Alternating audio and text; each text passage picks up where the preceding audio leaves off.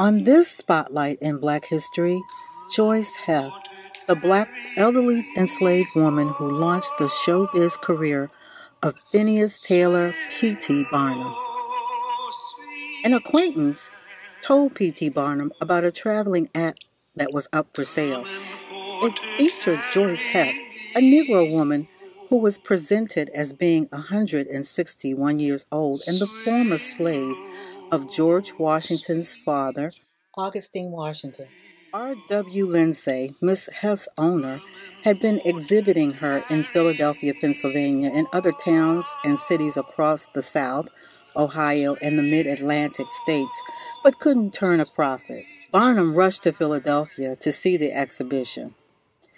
After engaging Joice Heth, Barnum was, quote, favorably struck, end quote, by her appearance, after seeing her deeply wrinkled skin, which he called leathery. Barnum negotiated to purchase, or rather lease, Joice Heth for $1,000 from R.W. Lindsay of Kentucky, who had purchased her from John S. Bowlings. But because slavery had been legally abolished in Pennsylvania in 1780 and in New York in 1827, the language used to describe Joice Heth's quasi-legal bondage arrangement was a management lease. This was to cover up the slave trading activities of P.T. Barnum and R.W. Lindsay. Thus, Barnum began on his journey of deceptive marketing practices to cheat white audiences out of their money. Although Heth could move one of her hands at will, both legs and the other arm were paralyzed. She was totally blind, and her eyes were so deeply sunken in their sockets that they seemed to have disappeared altogether. She had a head full of thick, bushy gray hair, was very friendly and talkative, but weighed a mere 46 pounds. Heth was essentially a skeleton with skin, who was completely dependent on her new master, P.T. Barnum, for her survival. Barnum referred to Joice Heth as, quote, my black beauty, to be commanded at my sovereign will and pleasure, end quote. Part of Barnum's elaborate promotion scheme was to garner as much money as he could by exploiting Joice Heth's emaciated black body. To give credibility to his hoax and to preempt criticism of Joice Heth's frail body, Barnum published a bogus biography in 1835 titled The Life of Joice Heth.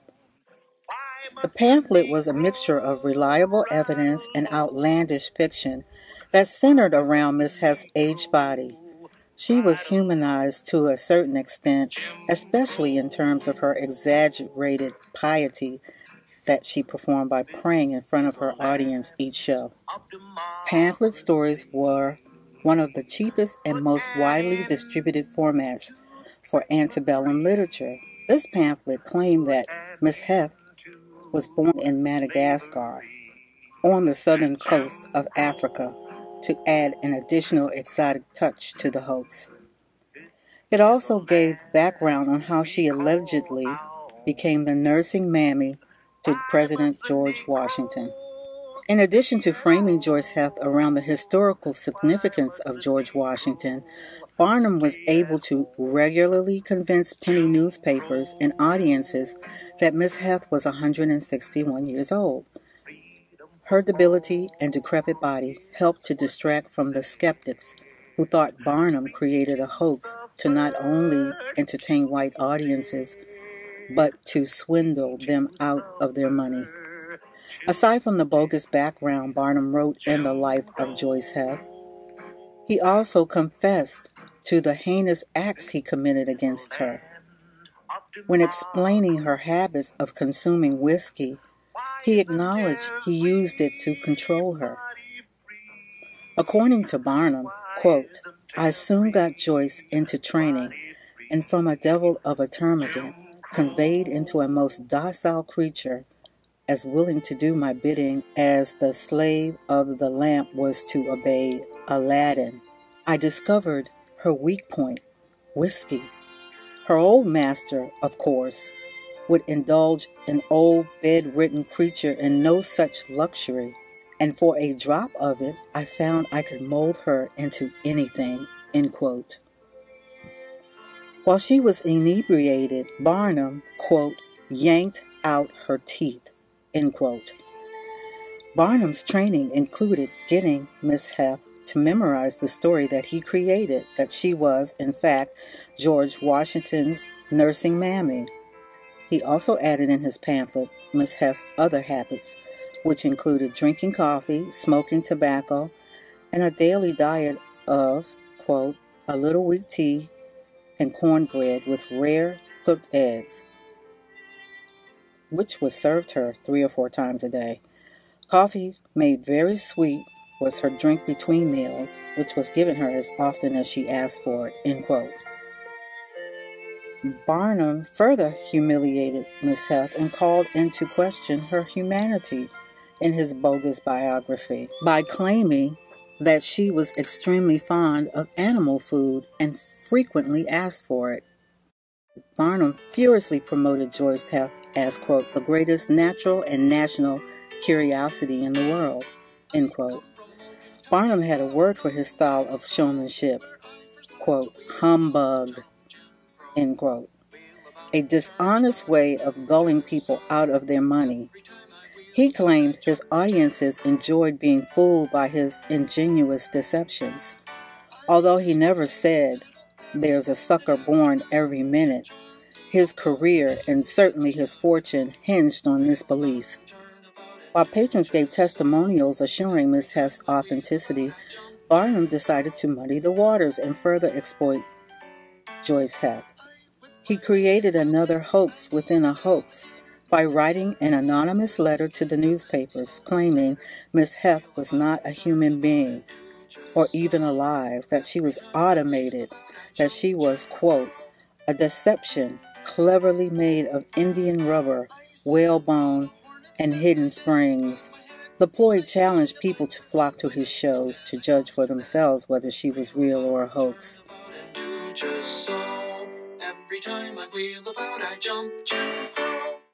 Barnum's slick advertising tactics worked. Over 10,000 people came to see Joice Heth when she debuted August 10, 1835, at New York City's Niblo's Garden, which was a 2-week exhibition. Barnum began his show reading the bill of sale, purportedly verifying Joice Heth was owned by Augustine Washington, George Washington's father, and that claim Miss Heth was little George's nursing mammy, followed by Miss Heth telling her story of caring for little George. Miss Heth was a good performer. Audience members asked her questions and cross-examined her answers. Barnum acknowledged that Joice Heth was the best investment he had ever made. With a payment of $1,000, $500 of which he borrowed from a friend, he was able to bring in $1,500 per week in exhibition profits. In total, it is estimated that he amassed $50,000 for the 7 consecutive months he exhibited Joice Heth. Audience members regularly shook her hand, touched her skin, poked around her body. Some took her pulse and scrutinized her every wrinkle. One observer wrote, "She is mere skeleton covered with skin, and her whole appearance very much resembles a mummy of the pharaohs, taken entirely from the catacombs of Egypt," end quote. One article in the Evening Star mentioned, quote, her nails are near an inch long, and the great toes horny and thick like bone and incurvated, looking like the claws of a bird of prey, end quote. A Transcripts newspaper reporter was fascinated to find that her eyes, quote, are entirely run out and closed, end quote. The popular New York knowledge magazine Family went so far as to report that although, quote, food is administered to her regularly, evacuation occurred but once in a fortnight, end quote. Once in a fortnight, which means once every 2 weeks. This is concerning in that eliminating once every 2 weeks seems to suggest that she was undernourished and more than likely being starved to keep her looking emaciated and weighing 46 pounds. Penny Papers gave Barnum the means to reach a much wider audience. He managed to whip up a media frenzy that he used to his benefit. Even when editors called him a fraud, he used the negative publicity to sell more tickets to see Joice Heth. Barnum exhibited Miss Heth in taverns, inns, museums, railway houses, and concert halls across the Northeast, in Providence, Boston, Springfield, Hartford, Newark, Albany, and many, many towns in between, stopping back in New York several times. Abolitionists denounced Barnum's shows on humanitarian grounds, condemning the exploitation of a poor old slave for profit. Some clergy forbade their flock from attending the shows. In response to the criticisms, Barnum bamboozled another newspaper into publishing a fake piece advertising Miss Heth's cleanliness and religiousness to preempt further protests and to soothe the moral qualms of abolitionist ministers. The piece also described her rough treatment while living in chattel slavery and the more humane conditions she supposedly experienced while living with Barnum. Barnum normalized publicly degrading Joice Heth, her blackness, age, and disabilities. He exaggerated her attributes, turning her into a character for entertainment on stages, in newspapers, on posters, and in antebellum literature. He popularized denigrating people who were different, and this gave rise to freak and minstrel shows. The first minstrel shows were performed in 1830 by white performers with blackened faces. Most used black cork or shoe polish and wore tattered clothing to imitate and mimic enslaved black Americans on southern plantations. They characterized black people as lazy, ignorant, superstitious, hypersexual, and prone to thievery and cowardice. Penny Papers covered Joyce's tour across the Northeast as the Mammy of George Washington. After 7 consecutive months of being on display, Joice Heth grew weak from the grueling schedule. She was like most enslaved people, worked to death. She died on February 19, 1836. In reality, Barnum had eagerly awaited her death. In fact, in his bogus memoirs, he described Joice Heth as a, quote, remarkably old Negro woman who was swindling my friend R.W. Lindsay by her disgusting propensity to cling to life at his expense, end quote. Joice Heth suffered 2 more indignities in death. 1, a public autopsy, and 2, her remains were on display in Barnum's American Museum.